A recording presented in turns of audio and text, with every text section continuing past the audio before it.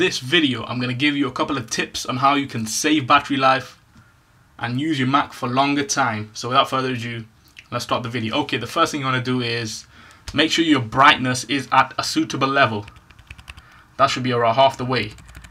If it's always on the brightest dimness, brightest light,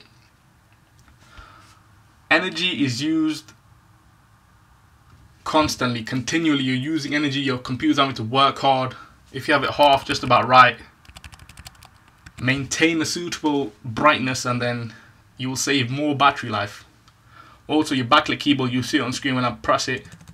This thing looks like a sun. If you don't need it, get rid of it.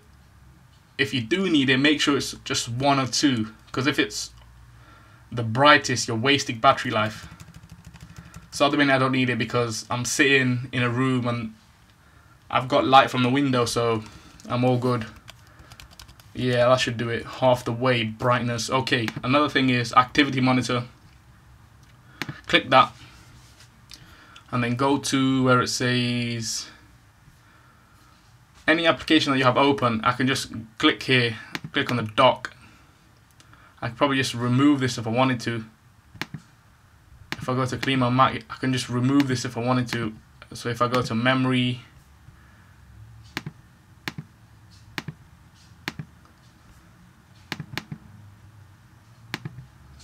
I could probably just press X and close it down, force quits it. Remember, don't force quit these things because these are important. Don't force quit the root or whatever. Only force quit things that you don't need, such as Hyperdock, but I'm using that. Finder, you can force quit that. Actually, you can't force quit Finder. Clean my Mac, I'm using that. That's always open. Dock is always open. So you'll have certain things that you can close down or force quit. Okay, I'm just going to get out of this. At the minute, I have 2 hours and 32 minutes remaining. Make sure applications that you're not using are closed down because they just waste sufficient amounts of energy. Another feature is to go to your system preferences, energy saver. Okay, when the computer sleeps, you can say an hour or probably 15 minutes or 1 hour. I would say 5. If you do never, you're wasting energy. If the display never sleeps, you're wasting energy. You see, shorten its battery life. Okay, so I just have about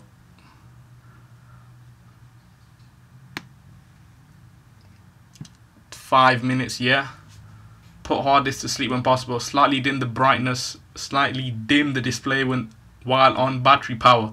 Yeah, this is all correct. Yes, yes. Okay, those are my top tips on how you can save battery life. Backlit keyboard, make that, take it away, get rid of it. You don't need to on that.